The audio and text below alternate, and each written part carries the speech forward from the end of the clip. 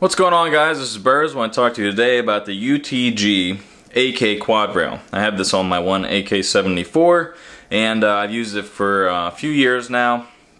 I do like it for its quality, although I do not like it for its functionality. Many different reasons, and we'll get into those coming up here. First off, this is made in the United States of America. Is a quad rail, is made of metal, not some cheesy plastic like other ones you might see, i.e. the Tapco Intrafuse, which I've used before, and is absolute crap. This is actually made of metal. It holds a 0. It is sturdy. It is built like a tank. It is less expensive than some other ones you might see out there, like the Midwest Industries or the US Palm, that is made, I believe, by Midwest Industries. It is sturdy, as I said. Made of metal, nothing's going to change on this. You drop this, you do not have to worry about this breaking. I've run this through, you go into Arizona and such, and I've never had a problem with it. The only thing I really like to run on my gun is an optic, a light, which I don't have on here right now because I'm in the process of changing the rail, and on this one I have a sling.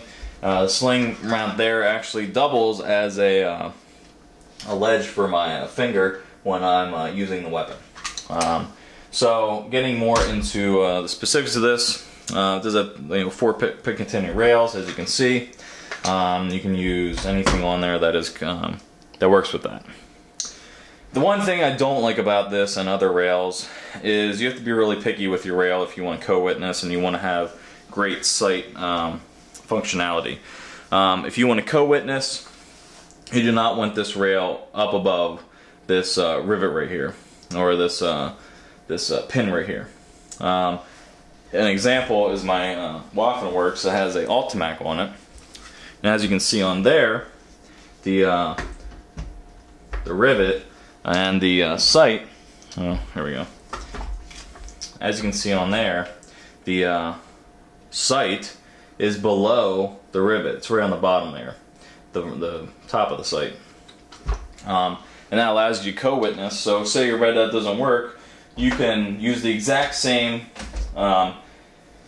sight picture and the exact same cheek weld, i.e. same thing, and co-witness and use your optic if your red dot's out. On this one, you can't use the same cheek weld to get the exact same sight picture.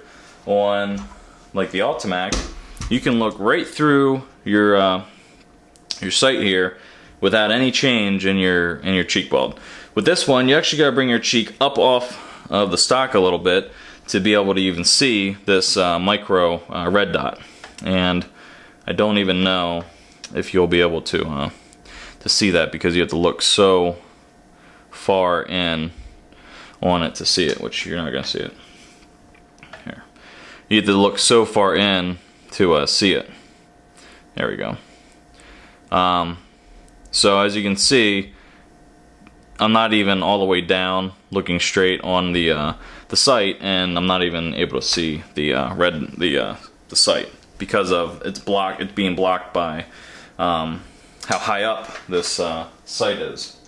So that's one thing you want to look for in your sight. If you're gonna spend $64 on this, I say spend another $30. Get an Ultimak if you want to co-witness and have the best functionality you can have. With the Ultimak, you can do different things that you can't do with this, because you can see here this is really far up off the whole thing. It's not in line with your sight. You can see how far up this is from your sight. So you're gonna have to have a really interesting cheek weld to be optimal in your use of this weapon platform with this quad rail. And that's why I'm moving away from that to a Scout Rail with a regular bottom. I only like to run a red dot and light. But if you want to use this, got plenty of options. You can put an AFG on the bottom, some sort of other vertical grip.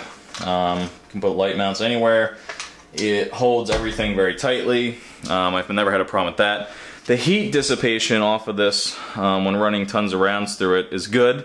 I never had my hands get burnt because of this, being metal, whatever. It does dissipate the heat off the top very well. And you can see there's tons of ventilation throughout this entire system. And you can see it doesn't really have a problem there.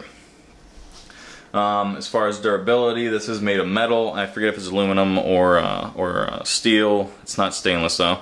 But it is going to give you longevity. It is a little heavy because it is metal. So this is a little bit front heavy. So just know that when you're going into that purchase that it's going to be a little heavy on the front end. So has a little shim back here. You can with shims to different variations and configurations on the AK to close that off. It has these 4 Allen bolts on the top that is what holds it in there, and it holds in very good, very tight. Never had it come loose, never had a zero loss because of the screws coming loose or anything like that. It's made very well. Like again, I'll say it, USA made, UTG AK Quad-Rail. Good stuff if that's what you're looking for.